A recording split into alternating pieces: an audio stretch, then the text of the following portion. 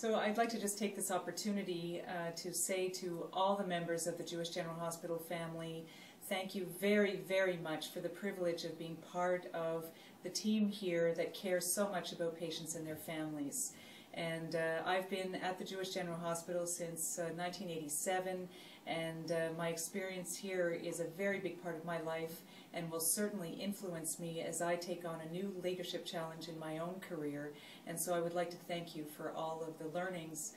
that you have provided as we have worked together to care for patients and their families.